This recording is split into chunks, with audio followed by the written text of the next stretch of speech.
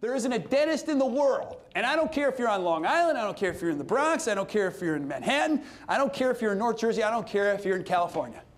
There isn't a dentist in the world that has to work past 5 o'clock.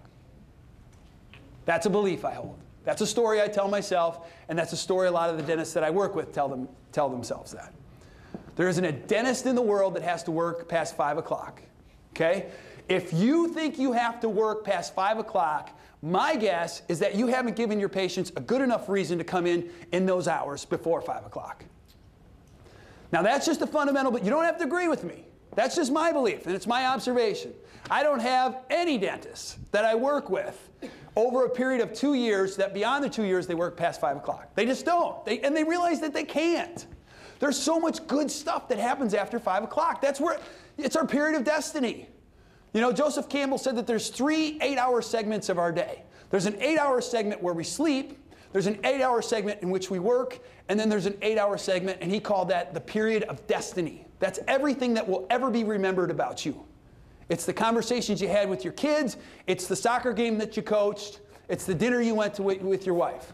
That stuff is so critical, but somehow we think we're important, or the practice is stressful.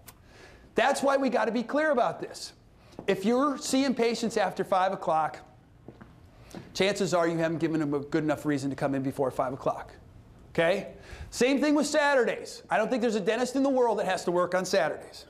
I wouldn't work Saturdays for all the, you know what's cool stuff happens? Yeah, we're overloaded with soccer games and all that kind of stuff, but it's great.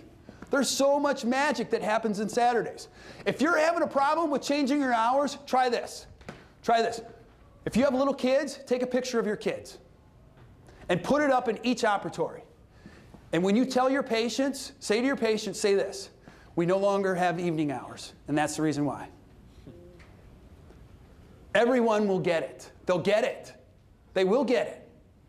And if they don't get it, I question whether or not that's somebody you want to help in your practice. Charlie Varapapa, a dentist in Alexandria, Virginia, did this in his practice. He rounded up all the kids from all of his team members, and he put them on the front steps of his practice. And then he stepped back and he took a picture of all these little kids. And he said, hello, he sent out a postcard to all of his patients. It said, hello, patients. We will no longer be having evening hours and be working Saturdays, and this is the reason why. We look forward to seeing you at your next appointment. People brought that in and they go, this is so cool. They get it. They get it. So we got to give people a good reason. We got to become visible. If your new patient process is invisible, you're going to have an impossible time trying to convince people to come in. Okay? When you undervalue what you do, if you say to me, it's just dentistry, you know what I mean? People don't want to go to the dentist. When you undervalue what you do, people will undervalue who you are. They will say you're just the dentist.